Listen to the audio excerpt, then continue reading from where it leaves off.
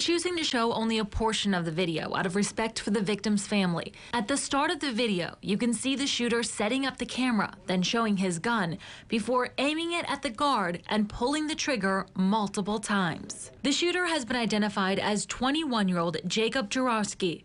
The man he shot and killed was 38-year-old John Kane. He was a loving person.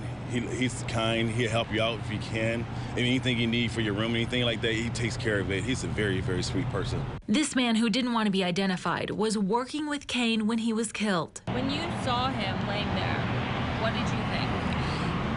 I was like, oh my God, I can't believe this is happening. It could have been any one of us. He says Kane was just finishing up his shift, getting ready to go home around midnight, when he responded to the noise complaint and was gunned down. His coworker says he did everything right and likely saved lives. When we see something like that happen, we always supposed to say gun, gun, gun, like any officer would say in the line of duty. That's to alert any other security guy around or anybody else in the hotels that can hear that to come respond and aid that person, or to at least call 911. You know what I'm saying? So yes. So he did that? Yes, he did. And by the time he did that, the next door neighbors that was next door to that room actually heard it, and a bullet actually went through their wall. Seconds of killing her as she lay down in the bed.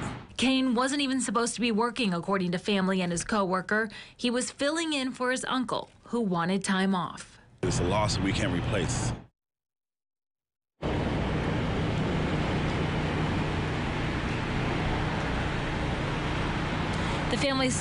The family started a GoFundMe page to help with funeral expenses. Coming up at 6, we are speaking with the family who is trying to deal with this senseless loss. Reporting live in Wyoming, Heather Walker, News 8.